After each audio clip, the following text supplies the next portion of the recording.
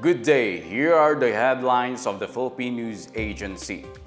President Ferdinand R. Marcos Jr. has called on fellow member economies in the APEC or Asia-Pacific Economic Cooperation to act regionally in averting conflict and promoting peace.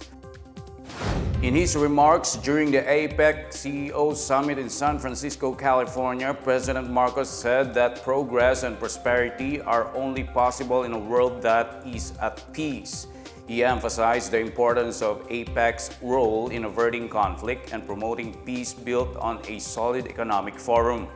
Meanwhile, Marcos urged APEC members to improve partnerships with the private sector and be more in sync with the APEC Business Advisory Council and other stakeholders. He called on them to leverage the APEC's core value propositions as an incubator of innovative ideas, pathfinder for collaborative solutions to emerging trade issues, and platform for progressive and responsive economic and trade policies. Meanwhile, the President highlighted 5 elements that are critical to the APEC's role in the region, namely expansion to accommodate seats to represent all people, broadening and deepening of commitments with its stakeholders, balancing of sustainability against the risk of protectionism, intervention through economic reforms to aid ailing markets, and increasing the level of APEC's ambition and enlarging the scope of its operation. I wish to emphasize once more that global and regional economic governance platforms such as APEC are geared towards averting conflict because sustained prosperity and progress are only possible in a world that is at peace, which in turn must be a peace that is built on a solid economic foundation. President Ferdinand R. Marcos Jr. promoted the country's interests and economic goals on the sidelines of his visit to San Francisco, California for the APEC CEO Summit.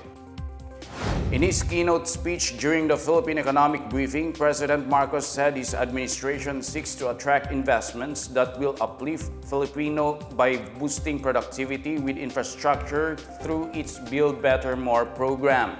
He said the administration has identified at least 80 potential infrastructure projects that can be funded through Maharlika Investment Fund, the Philippines' first ever sovereign wealth fund.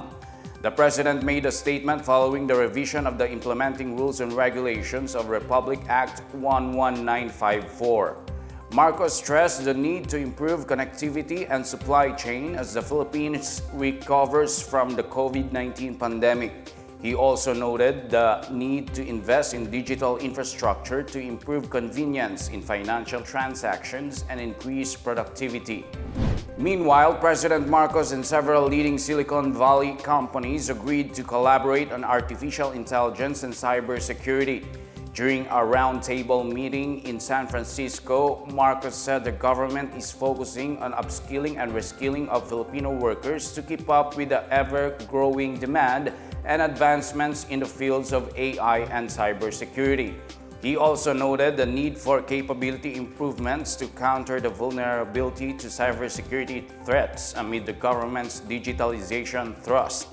The roundtable meeting was co-organized by CEO of cybersecurity firm Night Dragon, Bain & Company CEO Emmanuel Maceda, Crescent Point Group Vice Chairman Thomas Pampido, and the Department of Trade and Industry.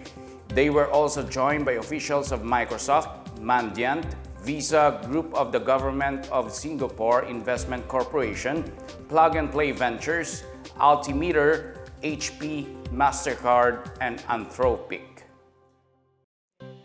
President Ferdinand R. Marcos Jr. vowed before foreign investors to arrest inflation and ensure to stabilize prices in the Philippines.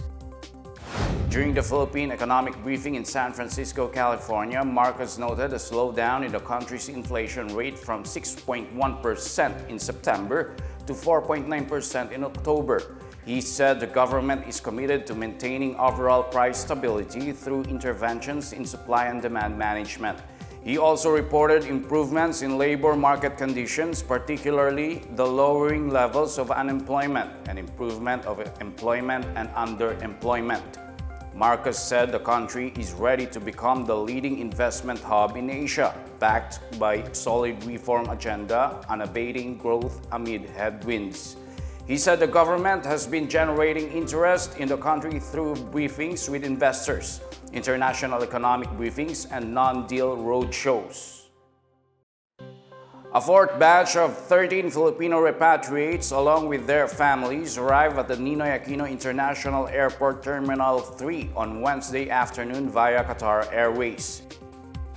According to the Philippine Embassy in Egypt, the recent arrival adds to a total of 102 repatriated Filipinos from Gaza. Among them are Filipinos accompanied by their Palestinian husbands and kids amidst the intensifying conflict between Israel and the militant group Hamas. The Philippine Embassy in Egypt said this repatriation effort was a result of close coordination between the Philippine embassies in Jordan and Israel. The Egyptian Ministry of Foreign Affairs, meanwhile, assisted in the entry of the Filipinos into Egypt through Rafah border. In his recent trip to Egypt, DFA Undersecretary Eduardo De Vega welcomed the arrival of the group and thanked Egypt for their assistance during the evacuation of the Filipinos from Gaza and Sudan back in April. The fishing season in the Zamboanga Peninsula and the Visayan Sea has officially closed as of November 15, as confirmed by the Bureau of Fisheries and Aquatic Resources, or BFAR. Sardine fishing within the protected area has been put on hold for 3 months by BFAR via Bureau Administrative Circular Number 255. This directive applies to the Zamboanga Peninsula's vast sardine fishing areas, which include Sipugay Bay, East Sulu, and the Basilan Strait. The closed fishing season aims to give the sardine population enough time to reach maturity, coinciding with a peak spawning season from October to January. It also aims to protect the marine ecology and the rich biodiversity during this crucial spawning season. As such, catching, selling, and buying of sardines, mackerel, and herring are strictly prohibited in a designated portion of the Visayan Sea. BFAR said fishing will not resume in any location until February 15, 2024. And that's the latest and the biggest stories on the Pna Headlines. For more news updates, please visit our website pna.gov.ph or our Facebook and X account, Philippine News Agency. The Pna Headlines is also streamed via the Servicio Facebook page. You may also watch the Pna Headlines through the Philippine News Agency's YouTube account, via the News and Information Bureau website, nib.gov.ph, under PNA News, or the Facebook page of the Presidential Communications Office, or PCO. It's 39 days before Christmas. I'm Wilnard Basilonia, and this is the PNA Headlines, bringing stories that unite the nation.